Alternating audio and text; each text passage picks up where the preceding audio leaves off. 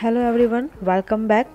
Today we are come with a question, that is whether our hand bones are 27 or 29. I am Ujwala and welcome to our channel Science.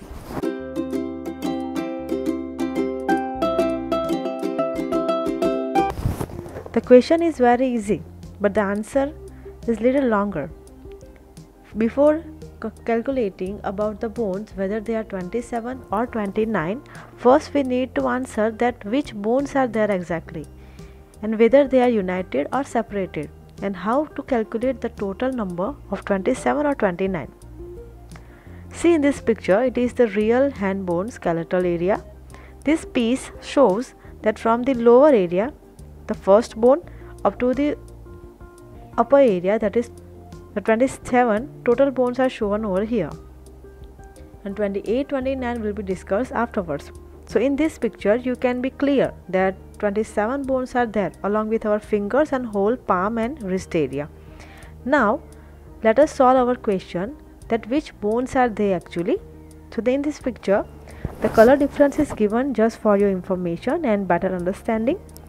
The upper area, that is our finger area, it is called phalanges, and they consider total 5 hand and consist of total 14 bones, and which are the name will be shown afterwards.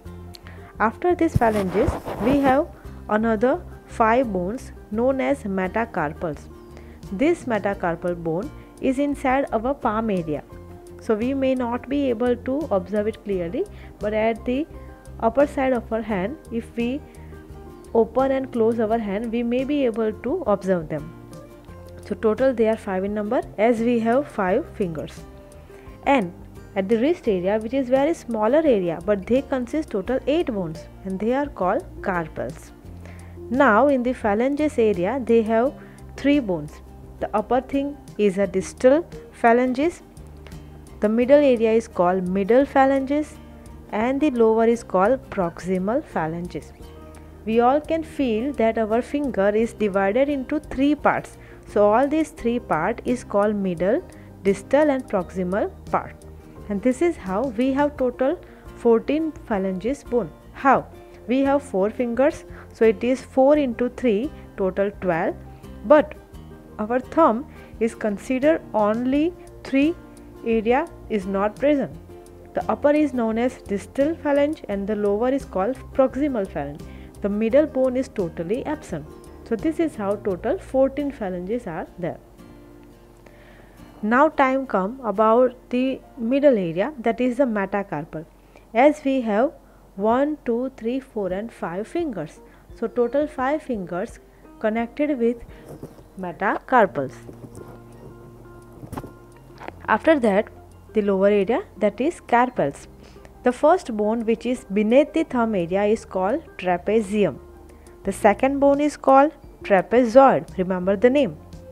Third bone after this middle finger area is capitate. Fourth is hamate. Fifth one is pisiform.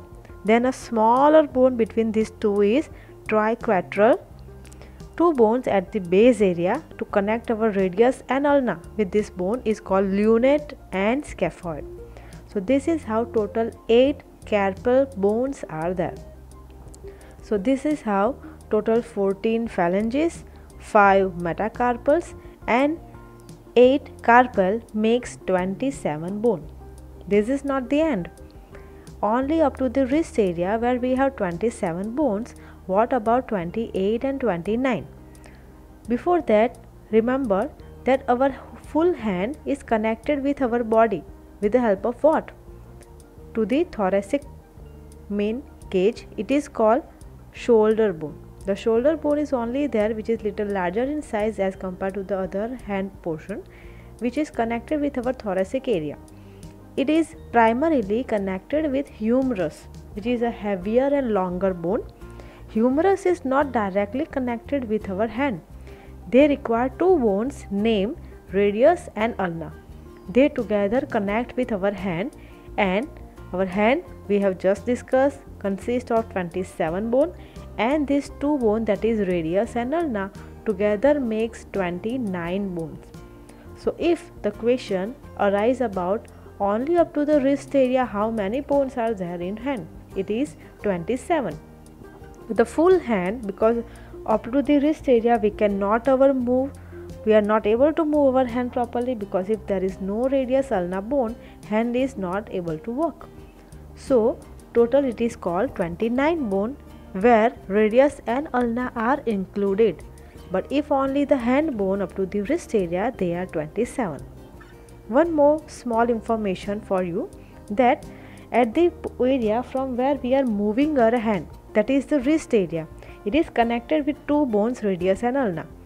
Both radius and ulna are not connected with the carpal. Only radius is in direct connection with the carpal. So this connection or this joining is called radiocarpal joint. Along with that, the bottom two bones, that is radius and ulna, are also connected with each other, and this connection is called radio-ulnar joint. So there are two joints are also present in our hand area, and this is also included inside our hand bone area. So this is for your information. So now the question is clear, that up to the wrist area they are 27, and if we include ulnar and radius, it is 29. So it is it. So thank you very much viewers, and thank you very much for viewing and listening me.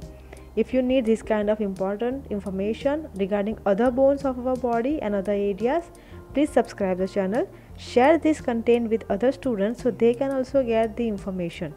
Thank you very much.